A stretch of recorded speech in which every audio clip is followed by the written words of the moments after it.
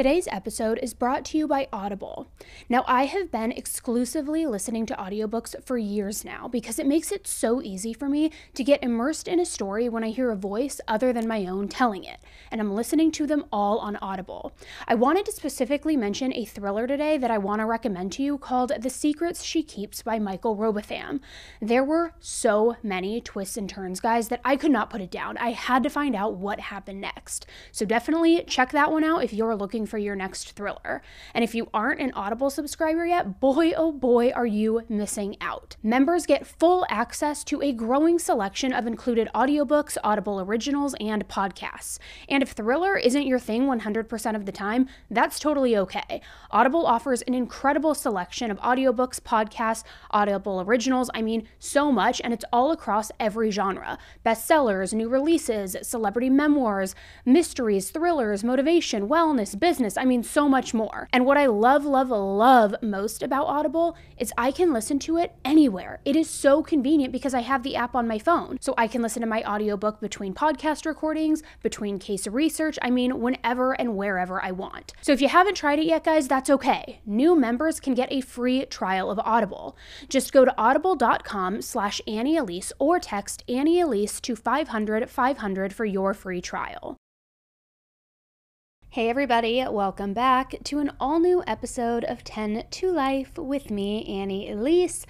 Thank you for joining me today. I don't know. I'm kind of indifferent about today's case because it's one that just doesn't hit. It doesn't sit right. It's one that's really bugging me. So I am kind of actually looking forward to talking about it with you guys. For me, I always find it pretty cathartic to jump on the mic, talk about these cases with you guys. So I don't know. Weirdest intro ever, right? Hi. Let me start that over, guys. Sorry. Okay, I guess here's why it's sticking out to me so much, because I feel like criminal investigations, they tend to follow a very predictable pattern, right? Somebody reports a crime, then the police look into the evidence, they question the witnesses, then they compile all of, their information before they identify their main suspects. But today's case, it played out pretty differently. A woman was kidnapped, and the police didn't have to do much at all to figure out who the kidnapper was. In fact, the victim called 911 herself while her abduction was in progress. And a bunch of other witnesses also called 911, and they all said exactly who took her, what kind of vehicle they were in, where they were, everything. So from there, the dispatchers could follow each beat of the crime as it happened, just in real time, pretty seamlessly, right?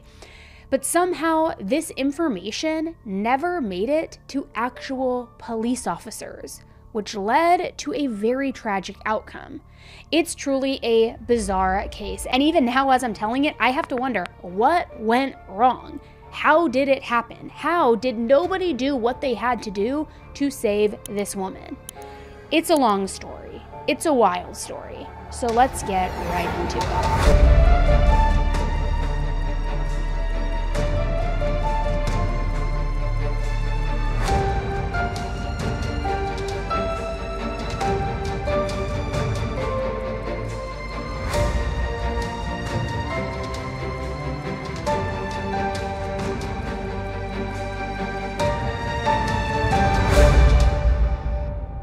From the time that Denise Amber Goff was born on August 6th, 1986, she was always known for being quiet, but very happy.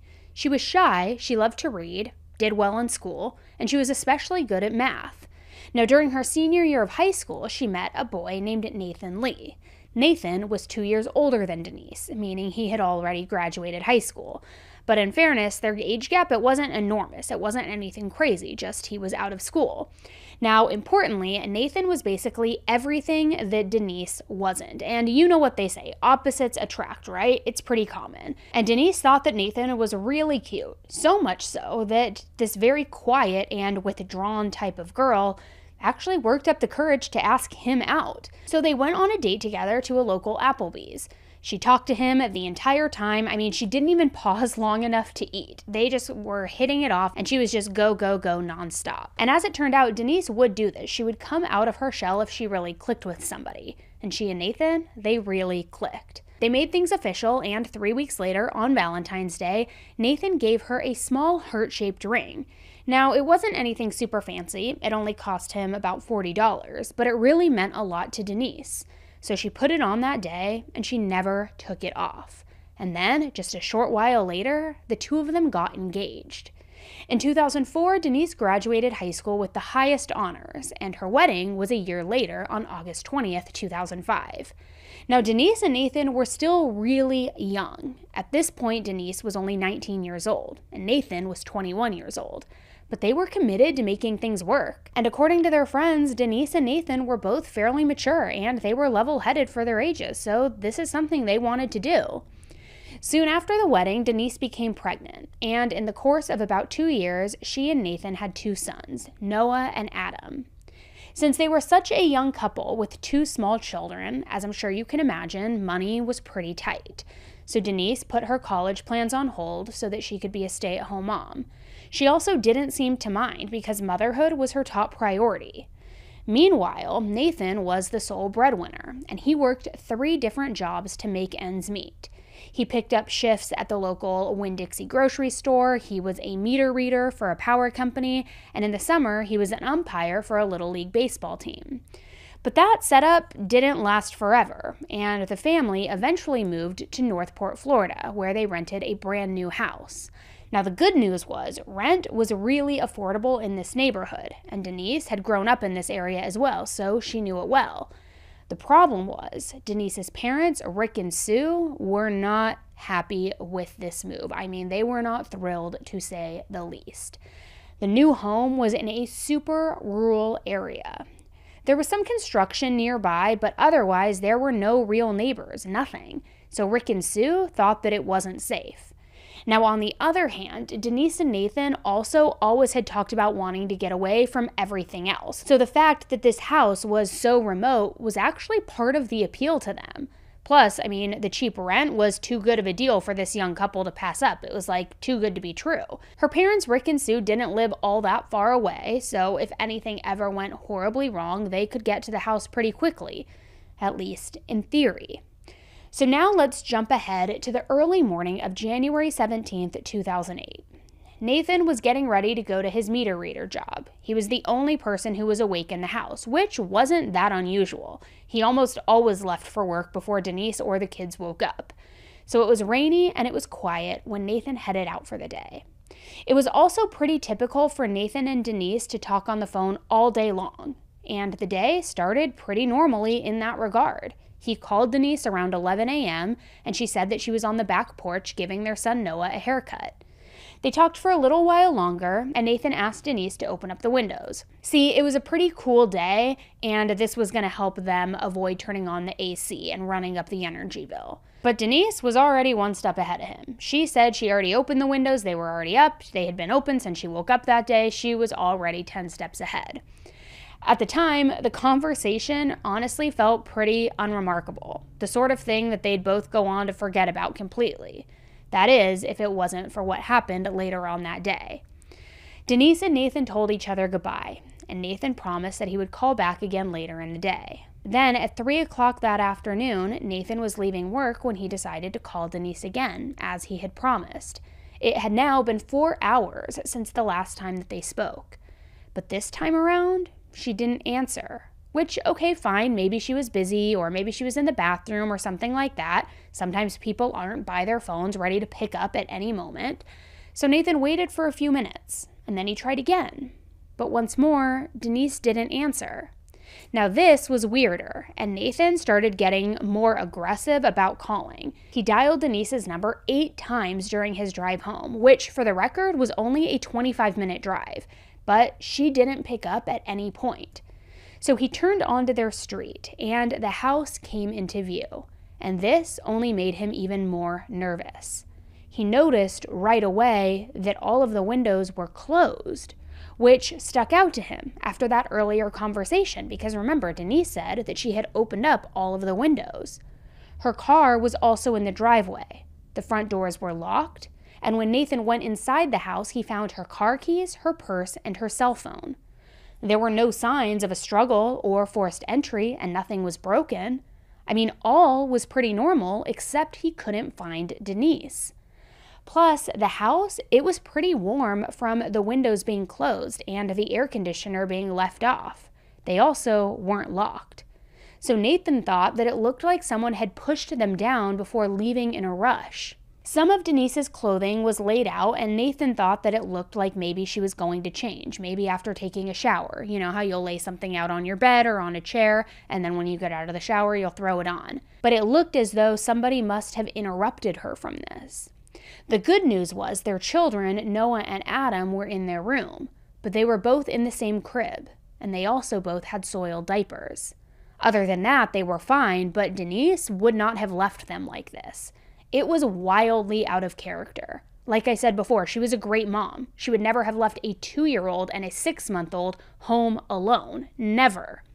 So this was all just confirmation for Nathan that something was seriously wrong here. He called Denise's mom, but she said that she hadn't heard anything either. And this was the last straw for Nathan, so he called 911. Northport Emergency? Yes, I'm at 7912 Torre Avenue. I just got home from work, and my wife, I can't find her. My kids were in the house, and I don't know where she is. I've looked every single place. He told the operator that he couldn't find Denise, even after he scoured the entire house. And basically he said everything that I have covered so far. So when he was done talking to the operator, Nathan called Denise's father, Rick. Now, Rick was a police sergeant with 25 years of experience with the Charlotte County Police Department. So Nathan knew that Rick would know exactly what to do in this situation. Coincidentally, Rick had also been trying to get in touch with Denise that day. He had called her earlier to see if she wanted to come over for dinner, and when she didn't answer, he left a voicemail. So now, when Rick saw Nathan's name on the caller ID, he figured that he was calling to talk about their dinner plans. So he answered by saying, "Hey, do you want to come over and eat?" But Nathan said, "No, Denise is missing." Rick didn't quite understand what Nathan meant, and he asked him to explain. So Nathan then went through the entire story. From there, Rick knew how to get in contact with the right people. He called everybody he knew, and he told them what had happened. But he also gave his colleagues some very strange instructions. He said that nobody should look into Nathan. Now, supposedly, he had a good reason for this. He knew that when a woman goes missing, most of the time, the boyfriend, the husband, the ex, they're responsible. But Rick was also 100% sure that Nathan would never hurt Denise. His whole family also agreed with his assessment in this. So in his mind, it just made sense to tell the other police officers, hey, don't even waste your time looking at Nathan. Somebody else had to be responsible for this. Don't even waste time, resources, energy, focus elsewhere. Now, I have to be honest, I don't love the way that Rick was directing the investigation away from Nathan, but it also was really crucial for him to make sure that nobody was wasting those precious early hours and resources after her disappearance. We know that the first 48 hours are crucial because that's when witnesses' memories are the freshest and the physical evidence hasn't been washed away or hidden yet. And of course, if Denise was hurt or if she needed immediate help, it would do her no good for the police to waste their time questioning her husband. So Rick told police officers that Denise had probably been kidnapped, and he instructed that they needed to get helicopters, search dogs, all of these things to the area immediately. He even called a journalist that he knew so that the media could spread the word of Denise's disappearance. So pretty soon, officers from the Northport Police Department arrived to the family's home. Like Nathan, they didn't find anything suspicious about the house. It was eerie, though, how there was no sign that anybody had broken in or done anything violent, and it was really hard to tell anything, really. The two boys were at home when Denise went missing, but they were too young to give the police any information. I mean, we're talking about a 2-year-old and a 6-month-old here, right? So with no obvious leads, the detective's next move was to ignore Rick's advice, and it was to question Nathan. Question him about their marriage, about things like how often they got into arguments, whether or not he thought that they were in a good place. Pretty standard, right? So the conversation was going on when Denise's parents arrived, and they were instantly frustrated by this conversation. I mean, Rick in particular. He was thinking, hey, didn't I tell you explicitly not to do this? Why are we wasting our time with Nathan when we could be out looking for Denise? So, at his insisting and prodding, the police then searched the neighborhood and started talking to the neighbors. They knocked on one door and a teenager named Jennifer answered. Her house was just one house over from Denise and Nathan's, and it had a big window that was facing the street. Jennifer said that during the afternoon she was watching TV when she noticed a very strange car going up and down the road. Now, when I say it was strange, I don't mean it was unfamiliar. Jennifer wouldn't even have any way of knowing if a car belonged on the street or not. She didn't live there. She was actually just visiting relatives at the time, and that's why she was in the house. But she said that the car was, and this is a direct quote, creeping up and down my road, going very slow. So she watched it kind of scoot up and down the street 4 or 5 times. Then she decided to walk out and talk to this driver. She figured, okay, maybe they're lost, maybe they need directions. And that's when Jennifer made eye contact with the driver. He was a heavy-set white man with light-colored hair. She also didn't see anybody else in the car, but right as she spotted him, the car pulled into the family's driveway. So Jennifer figured, oh, he must not be lost, he must have found his destination, so she just decided to go back inside, and she pretty much forgot the entire interaction right away. Then about 10 to 15 minutes later, around 2:30 that afternoon, Jennifer saw the car pulling out of the family's driveway and driving away. Again, she didn't see anybody else with this man, and also she said she never saw anybody get into or out of the car. However, we know that that doesn't mean much because she wasn't watching all that closely. She was watching TV. So the officers got a description of the car, and Jennifer says that it was a 90s Camaro, that it was green, it had a black car, like bra type thing on the front, and that's the word for those like black bands across the front bumper, and it protects it from things like bugs, debris, all that kind of stuff. So with that description, the police sent out a BOLO, a be on the lookout. It's another term for an all points bulletin, and it's basically a way for the police to be like, hey, there's a crime in progress, it's dangerous, if you see anything fitting this description, you better call it in right away, stay away, it's dangerous, whatever that might be. So in this case, the BOLO was for the green car, but departments can also issue them for people of interest or anything else that's super high priority. So it went out to all of the nearby police departments and also to the highway patrol, but it didn't go out to every department, which I will get into later. So at 6:14 p.m., which was about an hour and a half after Denise was reported as missing, the Sarasota 911 call center received a call from a very, very upset woman. She was saying, I'm sorry, I'm so sorry, I just want to see my family again. Please, let me go, just let me go. Which was very unnerving. But even worse, the operator could hear a man in the background. So it sounded like this woman was pleading with him. The 911 dispatcher tried to ask this woman questions, but she wasn't answering. Eventually, the operator realized that the woman might not have been in a position where it was safe to talk.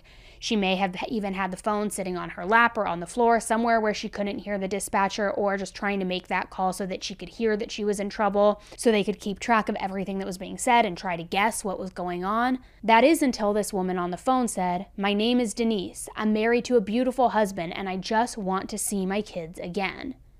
It was like they had worked out a secret code somehow. The dispatcher could ask a question, and Denise would find a way to answer it without giving away the fact that she was on the phone. She would direct the statements to the man, presumably her kidnapper, and then the operator could still learn everything that she needed to know. So the dispatcher kept asking Denise about what was going on, and Denise did her best, did everything that she could with these answers, trying to give as much away as she possibly could. She asked her kidnapper where they were and where they were going, but he wouldn't tell her. However, during all of this, the dispatcher could hear the radio in the background, which unfortunately made it very hard to make out what this man was saying. And then at one point, the call took a turn. It seemed like the man had noticed that his phone was missing, and he was now asking Denise where it was.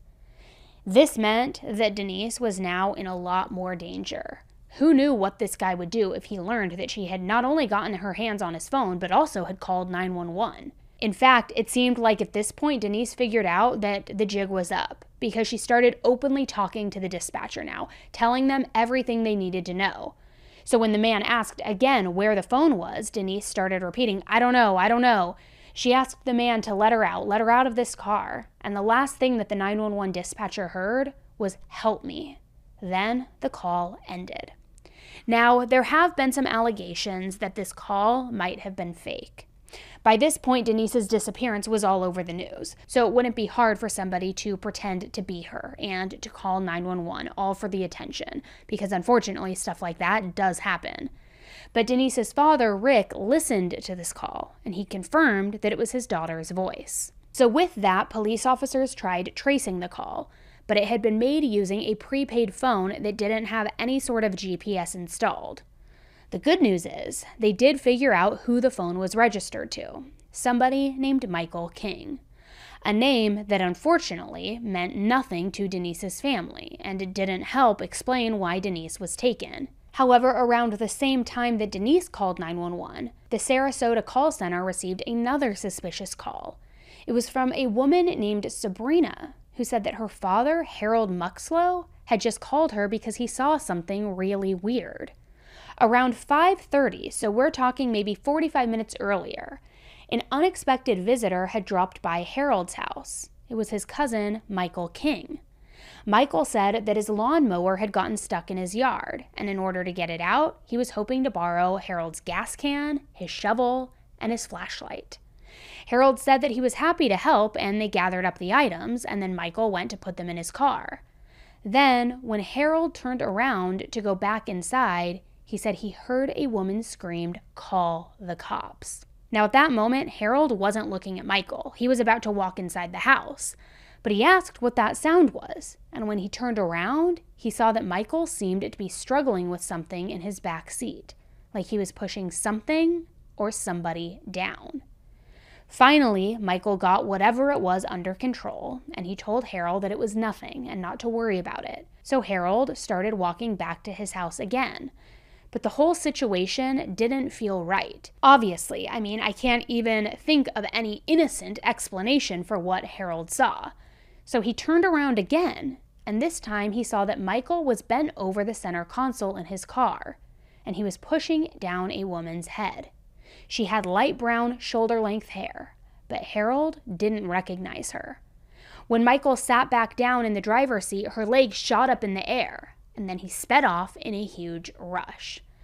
Now, Harold wasn't sure what to think about this. He knew that Michael had a pretty rocky dating history, so he didn't want to jump to conclusions and just call the police. So he apparently just decided to mind his own business, which sadly is a really common mentality, but that doesn't make it okay. If that woman wasn't Denise, but say was one of Michael's girlfriends instead, would it make it any better? There's still absolutely no excuse to abduct somebody against their will or shove them in your car if they don't want to go with you. None. Harold wasn't watching a couple arguing about the dishes or something little like that. This was clearly a violent encounter, and a woman was in danger. So I will say this right now. I don't care what anybody's relationship history is. If you think you are witnessing a kidnapping or a domestic dispute, call the police. But I will say this, to Harold's credit, he decided not to let things end there. He decided to drive to Michael's house and see if his lawnmower was actually stuck in his yard. He figured if he saw the mower there, that meant that Harold was telling the truth and he could forget about the whole encounter. But if it wasn't in the yard, that meant that Michael was lying and that something serious was going down. So Harold drove over to Michael's house, and what do you know? There was no lawnmower in his yard. And yet Harold still didn't call 911 because he said he didn't want to jump to conclusions. Now, personally, I don't want to keep harping on this, but I really don't know what he means by jumping to conclusions when it was pretty obvious what was going on here and that something was afoot. But either way, instead of dialing 911, Harold called his daughter Sabrina. And then after Harold told Sabrina everything that had happened, Sabrina said he absolutely needed to call 911. He needed to call and report this right away. There was something clearly wrong here. Harold actually even tried to argue with her about this, though. And I gotta say, what is this guy's deal? Everybody's telling you the writing is on the wall. So Sabrina hung up on him, and she called the dispatcher herself. And the girl came out of got out of the car, and my dad's cousin went and put her back in the car. And when she got out, okay, where's your dad's house? It's in Northport. Where would he be going with this female? He came over to my dad's house, borrowed a shovel, a gas tank, and something else. Okay, we've been looking for this female. You are just so wonderful to call us and give us this information. Okay. Yeah. Not only did she say everything that Harold had told her, but she also explained who Michael was and where he lived. The 911 operator told Sabrina, "You are so wonderful to call and give us this information. Like, thank you." And then the two of them hung up. So at this point, two people had called 911 about Denise's disappearance, one being Denise herself and one being Sabrina. The police had the kidnapper's name, where he lived, and a description of his car. But the calls didn't stop there, because at 6:30 p.m., a woman named Jane Kowalski also connected with 911, and she stayed on the line for about 9 minutes. However, and this is important, Jane's call was routed to the Charlotte County Emergency Dispatch, not Sarasota County, like the previous calls. Northport is really close to the Sarasota/Charlotte County lines, and Jane at the time was driving on Highway 41. She had just crossed the border, which is why her call now went to this other dispatch center. So at the start of the call, Jane said that she was at a stoplight, and she could hear screaming coming from the car next to her. She said it sounded like a terrified child, and that it was so bad that Jane knew that this wasn't an ordinary tantrum or anything like that. She thought that a little kid was being kidnapped in this moment, or something else really horrible was happening in that car, and she described this car as a blue Camaro. Jane also said that while she was stopped next to the car, she looked over, made eye contact with the driver,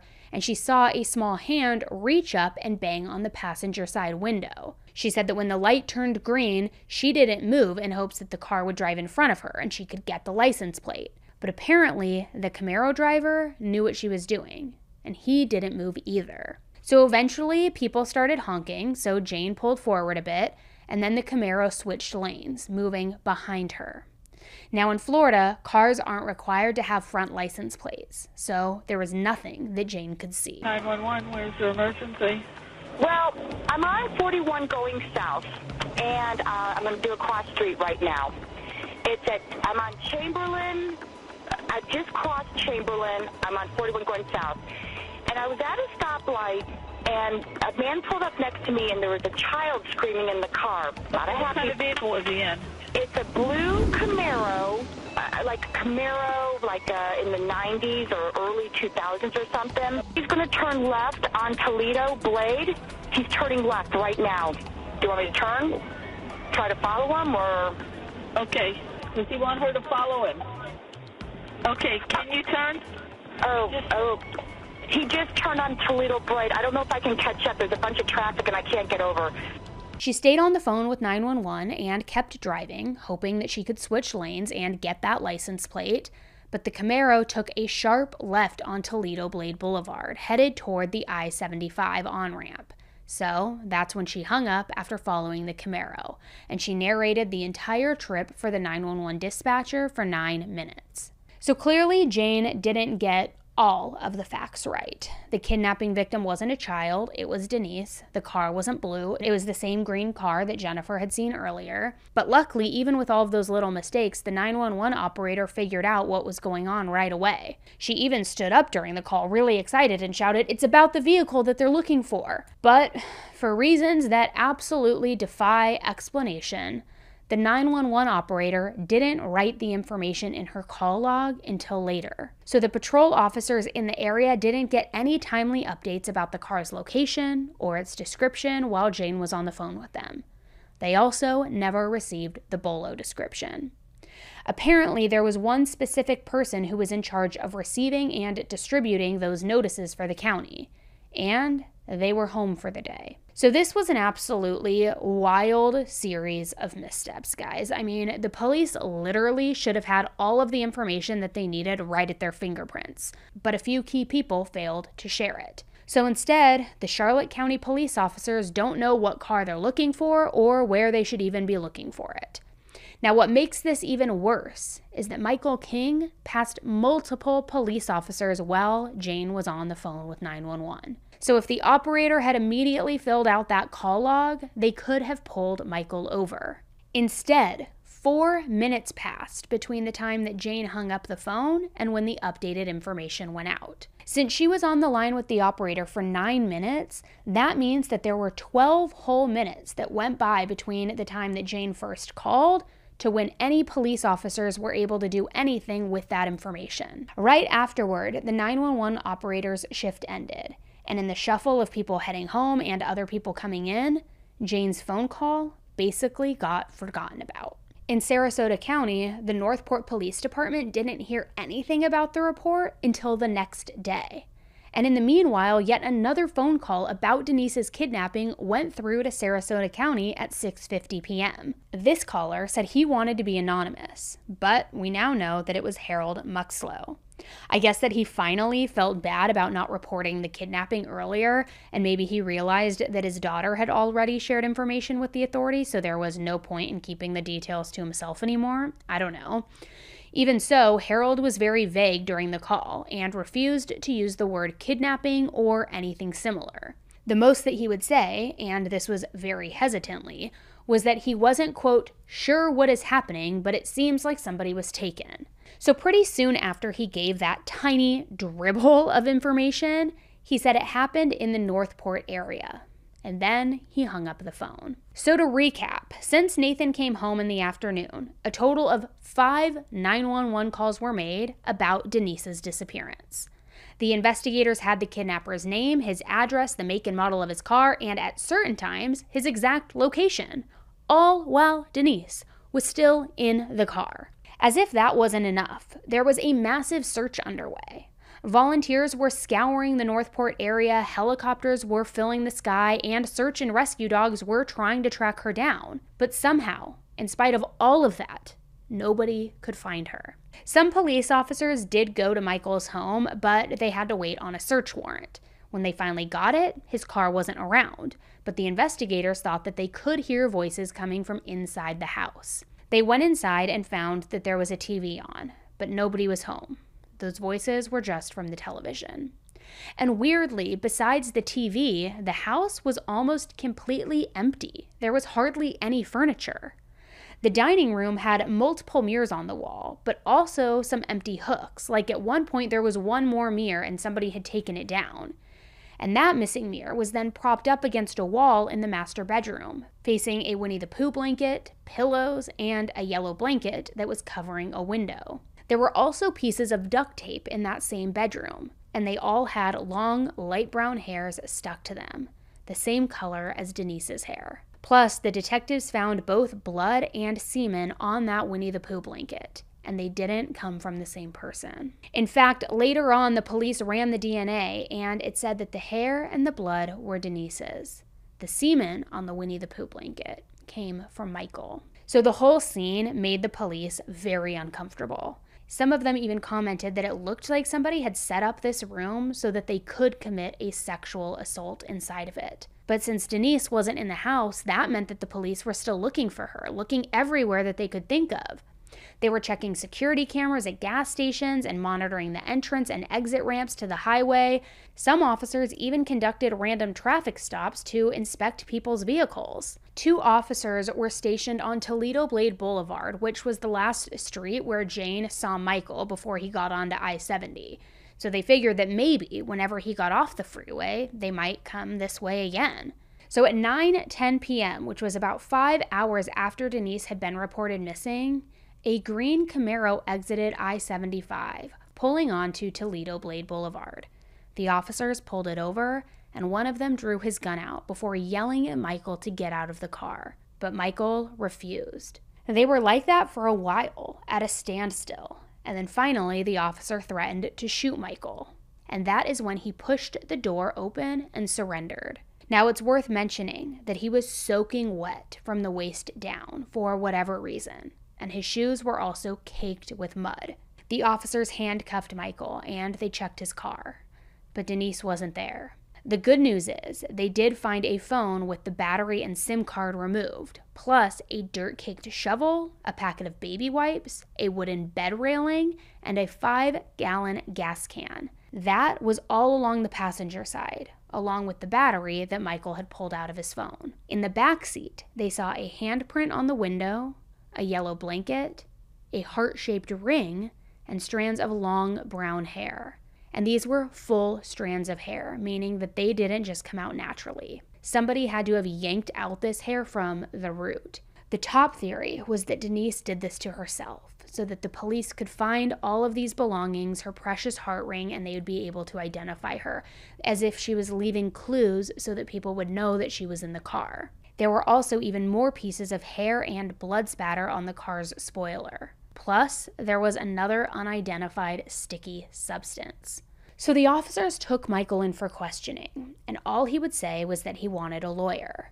At one point, they even brought in his cousin Harold to see if Michael would talk to him. Michael did end up chatting with Harold, but he told his cousin this absolutely wild and wildly improbable story. According to Michael, somebody had hijacked his car and then blindfolded him. So he had no way of knowing what was going on when the hijackers also grabbed Denise and then dumped her at a location that he couldn't identify, again, because of the blindfold. Michael even took the police to the scene of this alleged hijacking. But of course, they couldn't find a single shred of evidence to corroborate Michael's story. Obviously, nobody believed a word of what Michael was saying, so he stayed in jail while the search for Denise just continued. By this point, police knew that the odds of finding her alive were very, very low. But Denise's loved ones wanted to keep hope alive, and they turned out in droves. I mean, they were looking for her on foot, by car, on horseback. Some people even hopped into kayaks and into boats, and they were checking out the local swamps. Eventually, authorities surveyed an abandoned construction site in Northport. The area was very rural. Sorry, I hate that word, guys. I never can say it right. But a worker had noticed a patch of dirt that looked like it had been disturbed recently. So the investigators started digging there. And eventually, just 3 feet and 1 inch below the surface, they uncovered Denise's body. She was on her side, in the fetal position. She was completely nude, and there was a single gunshot wound to her head. Her gravesite had marks in the dirt near it, and they had come from a shovel, and they were a perfect fit for that shovel that was in Michael's backseat. It was technically Harold's shovel, because remember, Harold had confirmed that he loaned it to Michael along with the gas can and everything else that he had asked for. The police also found blood mixed with the dirt where Denise was buried. They found a 9mm shell casing as well, and after some searching, they also located Denise's shirt and a pair of her husband Nathan's boxer shorts, because she usually wore Nathan's boxers when it was hot outside, including on the morning of her disappearance. During Denise's autopsy, the medical examiner determined that she died from the gunshot wound to her head, and it seemed pretty self-explanatory. But she didn't die right away. The bullet hit her just over the right eye, making it explode.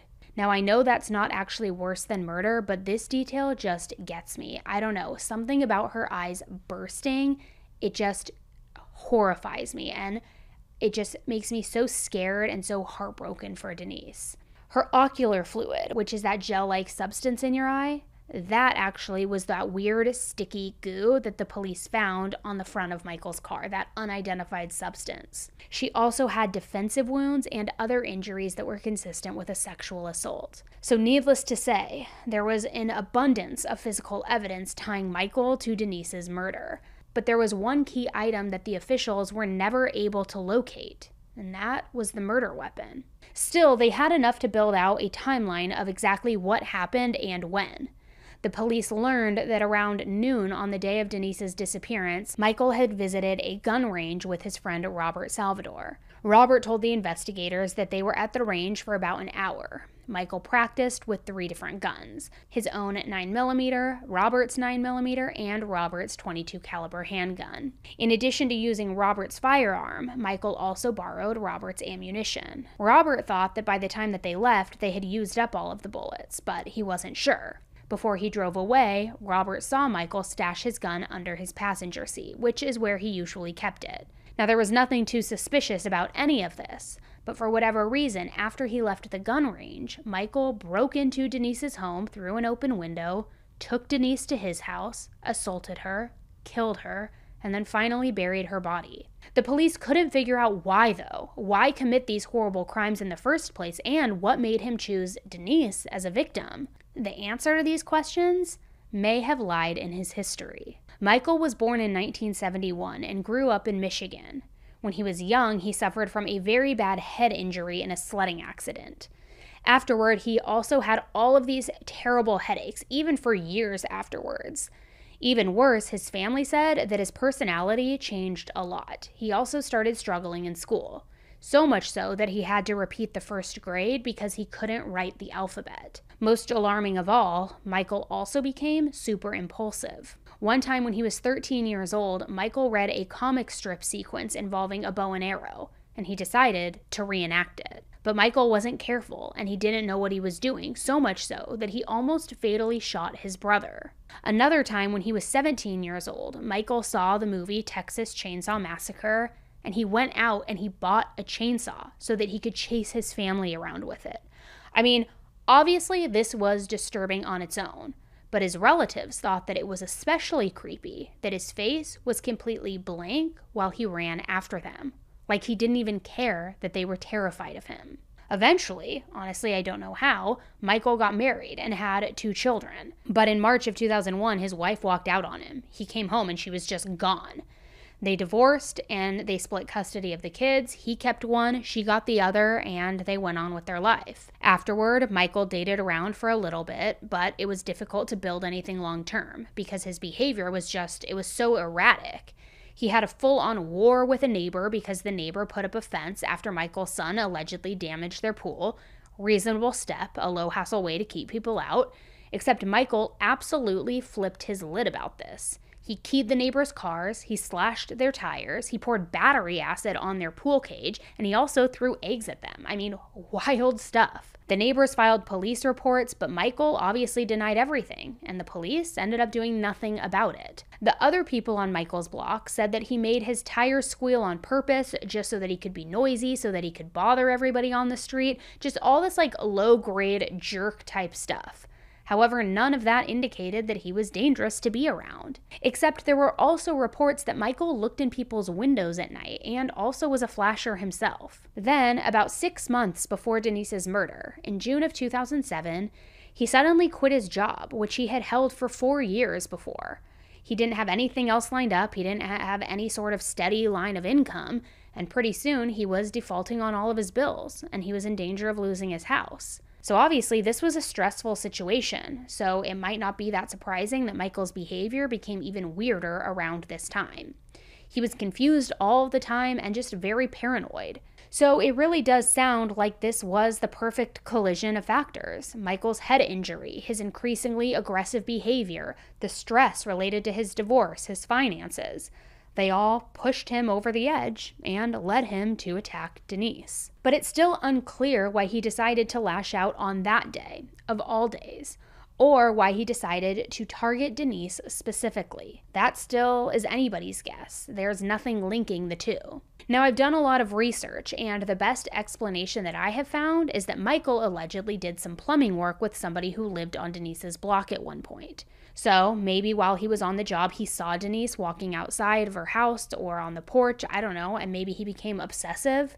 I don't know, this is all speculation, and even that story about Michael working on her street has not been confirmed. The other explanation, and this is the one that the police went with, is that Michael was just driving up and down the street until he saw that the family's windows were open. He didn't even know for sure who Denise was or that she was home. He just took the opportunity that was in front of him. A crime of opportunity. Regardless of why he did it, it was painfully obvious that Michael was guilty as hell. I mean, completely guilty.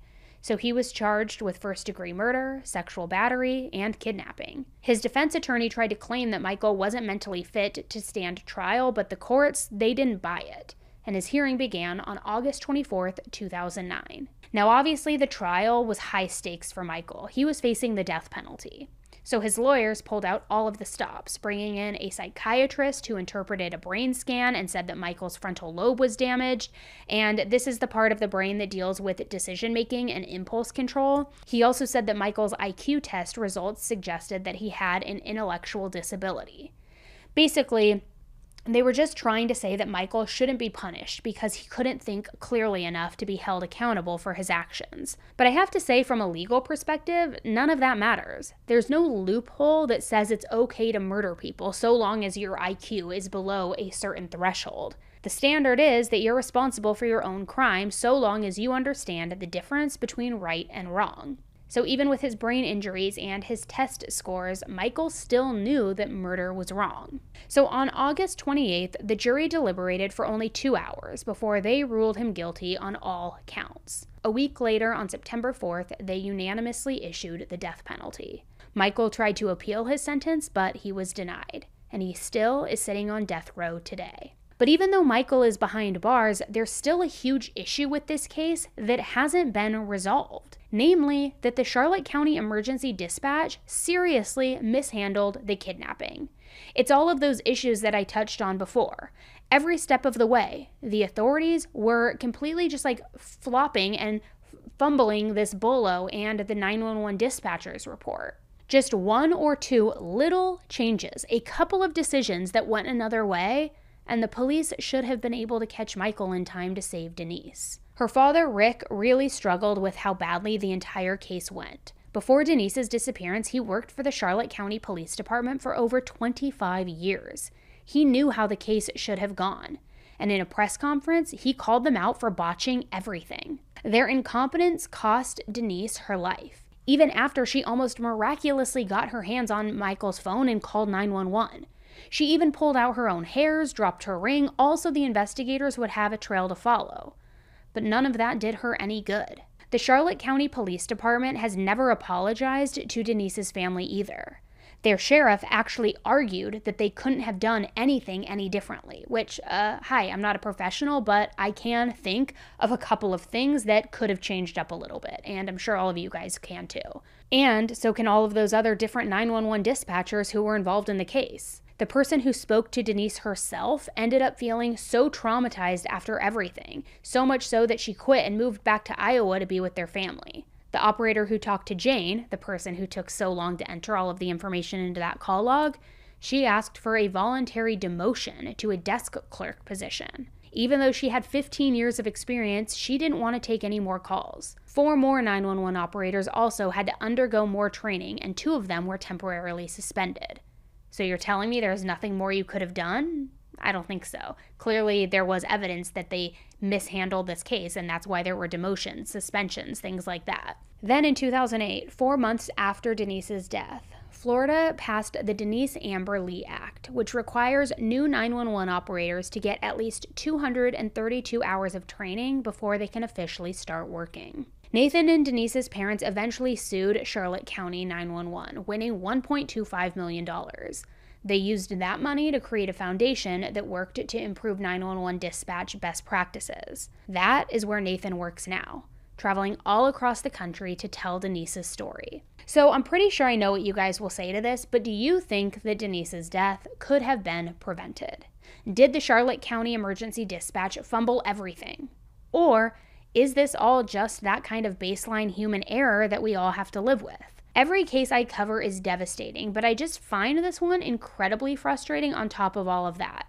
Because you would like to think that some of these horrible tragedies can be prevented if people are prepared and responsive enough. And Denise's story pretty much disproves that entire theory. So let me know what you guys think. I mean, it just is incredibly frustrating. It seems like they had all of the resources, people were doing the right thing, they saw something, they said something, they called 911, minus Harold in the beginning, and still that wasn't enough to save Denise. It's just incredibly disheartening, right? But again, it's cases like these that are just an illustration that the more awareness we can bring, it just helps that maybe in the event that we do see something and say something, maybe something will be done with that information and maybe it will save somebody's life. Hopefully, that's the hope, right? Thank you guys so much for tuning in to another episode of 10 to Life. Don't forget on your way out to hit that subscribe button. It's totally free. And until the next one, stay safe.